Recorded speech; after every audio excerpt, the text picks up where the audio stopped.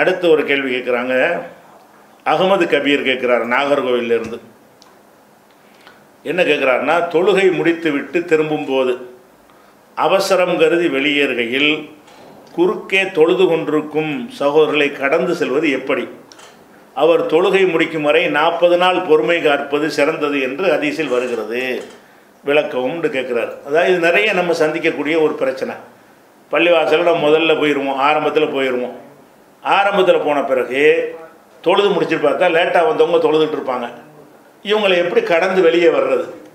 ஒரு அவசரமாக கூட நம்ம போக வேண்டியிருக்கும், பஸ்ஸுக்கு போக வேண்டியிருக்கும். பின்னாடி உள்ள ஆள் லேட்டாக வந்து அவர் தொழுதுட்டு இருந்தாருன்னு சொன்னால் அவர் தொழுது முடிக்கிற வரைக்கும் நம்ம வெயிட் பண்ணிக்கிட்டு இருக்க வேண்டிய வருது.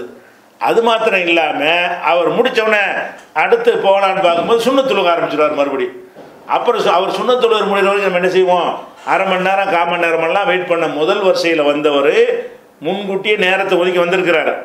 அப்படி வந்த ஒருத்தர் தொழுது முடிச்சுட்டு அவருடைய வேலை வெட்டியை பார்க்குறதுக்கு போவதற்கு அந்த வாய்ப்பை தடுக்கிற மாதிரி இது இருக்குது. எப்படி இருக்குதுன்னு கேட்டால், பின்னாடி உள்ளவங்க தொழுதுகிட்டு இருக்கிறாங்க. தொழுதுகிட்டு இருக்கிற ஆளு குறுக்க மார்க்கத்தில் போகக்கூடாது. எப்படி இருக்குது ஹதீஸில் அவர் சொல்லி காட்டுற ஹதீஸ் புகாரில் 510வது ஹதீஸாக வருது.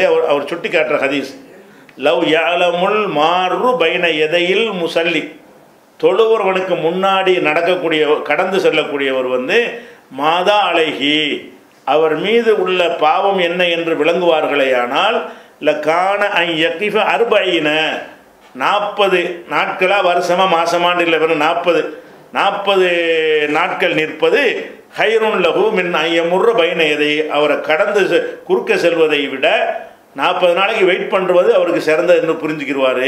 அவ்வளோ பெரிய குற்றம் அது, தொழுகையாளிக்கு குறுக்க நீங்கள் போகாதீங்க அப்படின்னு சொல்லி 510 ஹதீஸ் அதை தான் அவர் யாவும் காட்டுறாரு. அப்போ தொழுகையாளிக்கு குறுக்க போகக்கூடாதுன்னு சொல்லும் பொழுது 40 நாள் இருந்தால் கூட வெயிட் பண்ணிட்டு 40 நாளா 40 மாதமா 40 வருஷமா என்று தெரியலன்னு அந்த ஹதீஸில் சேர்ந்து வருது. 40 வருஷம்னு வச்சுக்கிறோம், 40 வருஷம் நின்றாலும் பரவாயில்லை, தொழுகையாளிக்கு குறுக்க போயிடாத. அவர் 40 வருஷம் தொழுவாராக இருந்தால் கூட என்ன செய்யணும், நீ வெயிட் பண்ணிக்கிட்டு தான் இருக்கணுன்ற மாதிரி வருது. இது எந்த அளவுக்கு இது சரிதானா, அப்படித்தான் சட்டமானு கேட்குறாரு. முதல் விஷயத்தில் விளங்கிறோம், நிறைய பேர் நம்ம அறியாமையில் இருக்கிறோம். 2 அறியாமை. ஒன்று தொழுகைக்கு குறுக்கே செல்லுதல் அப்படிங்கிறோம்ல, குறுக்கேன்னு சொன்னாலேயே ஒரு ஆரம்பம் ஒரு முடிவு இருக்கணும். அதுக்கு நடுவில் போனதுக்கு பேர் தான் குறுக்கேன்னு அர்த்தம். இப்போ உதாரணமாக நான் தொழுகிறேன், என்னோட 100 மீட்ரு நீளமான ஒரு இடம் இருக்குது, நான் இங்கே தக்பீர் கட்டிட்டேன். அந்த 100 மீட்ரு எனக்கு உரியதா? 100 மீட்டர் எனக்கு உரியது இல்லை. ஒரு மனிதனுடைய தொழுகைக்கு உரிய ஆரம்பம் என்பது அவன் சஜிதா பண்ணுற இடம்தான். அவன் சஜிதா பண்ணுறதுக்கும் நிற்கிறதுக்கும் இடைப்பட்ட அந்த 3 அடி, அந்த 4 அடி இருக்கும். அந்த அளவுக்கு ஒருத்தன் குறுக்க போகிறது தான் தடையே தவிர, அவன் தொழுகிறான், நம்ம ஒரு 4 அடிக்கு மேலே கடந்து செல்கிறோம், அது குறுக்க நம்ம போகல. குறுக்குண்டால என்ன வரும்? இடையில போனால் தானே. அவருக்குன்னு எந்த இடம் ஒதுக்கப்பட்டு இருக்கிறதோ அதுக்கு நடுவில் பூந்துக்கிட்டு போகிறது தான் குறுக்க செல்வதாகும். அப்போ அவர் தொழுகிறதை தாண்டி ஒரு 10 அடிக்கு முன்னாடி நம்ம அவரை கிராஸ் பண்ணி போகிறோன்னு வைங்க, அதுக்கு பேர் குறுக்க போகிறதுல வராது. ஏன்? குறுக்க என்று சொன்னாலேயே அவர் நிற்கிறதுக்கும் அவர் சஜிதா செய்கிற இடத்திற்கும் மத்தியில் போகிறது. இன்னும் சொல்ல போனால் ஹதீஸில் வருது, குறுக்க போனார்களேயானால் நீங்கள் கையை வச்சு தடுங்க. கையை வச்சு எத்தனை மீட்டருக்கு தடுப்பீங்க? கையை வச்சு தடுங்கன்னு சொன்னால் என்ன அர்த்தம்? இதுக்குள்ளே இருந்தால் தடுக்க முடியும். அதை தாண்டி போனால் கையை வச்சு ஓடி போய் தடுப்பீங்களா? அப்புறம் இப்போ ஒருத்தர் குறுக்க போகிறோம், நம்ம இங்கே தொழுதுகிட்டு இருக்கிறோம், அவர் 10 அடிக்கு முன்னாடி அப்படித்தான் நமக்கு ஒரு கிராஸ் பண்ணி போகிறாரு, இங்கேருந்து 10 அடி ஓடி போய் தடுக்கிறதா?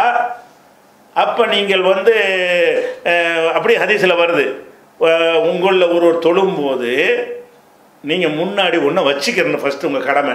தொழுகக்கூடிய ஆள் என்ன செய்யணும்னா, ஒரு மவுசையோ ஒரு பேனாவையோ ஒரு சேரையோ ஒரு கைக்கூட்டையோ ஒரு பேனாவோ எதாவது ஒன்று வச்சு அந்த சஜிதா செய்கிற இடத்துல போட்டுக்கிறணும்.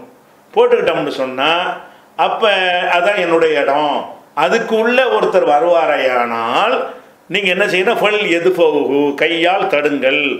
ஃபைன் அப்பா மறுத்துவிட்டு தாண்டிக்கிட்டு போனான்னு சொன்னால் ஃபுல் உட்காந்து சண்டை கூட போட்டுக்க. ஃபைனமாக ஒரு செய்தாண்டு வருது.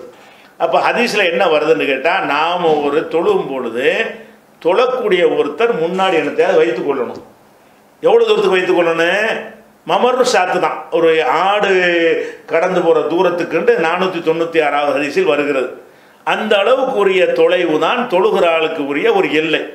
அதுக்குள்ளே நீ ஒரு அடையாளத்துக்கு நான் இந்த தொழுகிறப்பான்னு சொல்லி வச்சுக்கிட்டோம்னு சொன்னால் அதுக்கும் எனக்கு நடுவில் அவர் வரக்கூடாது. அதை தாண்டி போகிறாருன்னு வைங்க, அவரை சுத்ரா வைத்தாலும் சரி வைக்காட்டாலும் சரி தாண்டி போனார்னு சொன்னால் அவர் குறுக்க போனவர் ஆவார்ன்னு ஆக மாட்டார். இப்போ உதாரணமாக ஒருத்தனை நம்ம தடை செய்ய நினைக்கிறேன்னு வைங்க, 3 ரோட்டில் போய் தக்பீர் கட்டிட வேண்டியது. அதுக்குள்ளே ஒன்றுமே போகக்கூடாது. ஏன் குறுக்க போகக்கூடாதுல்ல? அப்படி அர்த்தம். குறுக்க போகிறதுனால என்ன அர்த்தம்னு கேட்டால், இந்த தொழுவுறவனுக்கும் சஜிதா செய்கிற இடத்திற்கு மத்தியில் பூந்துக்கிட்டு போகிறது இன்சல்ட் பண்ணுற மாதிரி வருது.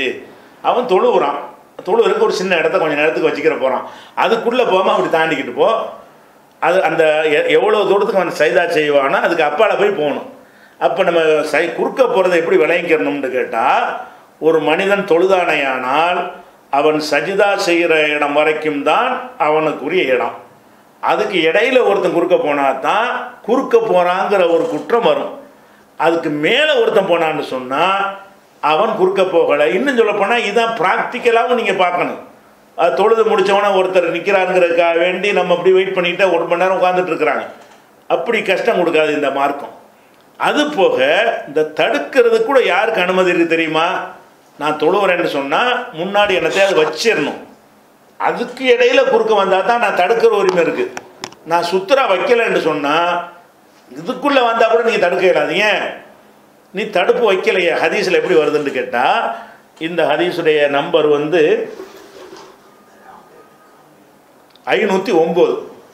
509 கடைசியில் வருது. என்ன வருதுன்னு கேட்டால், இதா சல்லா அஹதுக்கும் இலா ஷையின் எஸ்துருகு மினன்னாசி, மக்களிடமிருந்து தடுக்கக்கூடிய ஒரு பொருளை முன்னாடி வைத்து கொண்டு ஒருத்தர் தொழுவாரையானால் அராத அகதுன் எஜிதாச பைன எதைகி, அதுக்கு நடுவில் ஒருத்தர் பூந்து போக வந்தாரையானால் ஃபல் எது போக தடுங்க. உங்கள் தடுக்கிற உரிமை கூட எப்போ வரும்னு கேட்டால், நீங்கள் சுத்ரா வச்சா தான். சுத்ராண்டு ஒன்று முன்னாடி வைக்கலன்னு சொன்னால் அந்த தடுக்க கூட உங்களுக்கு ரைட்டு கிடையாது.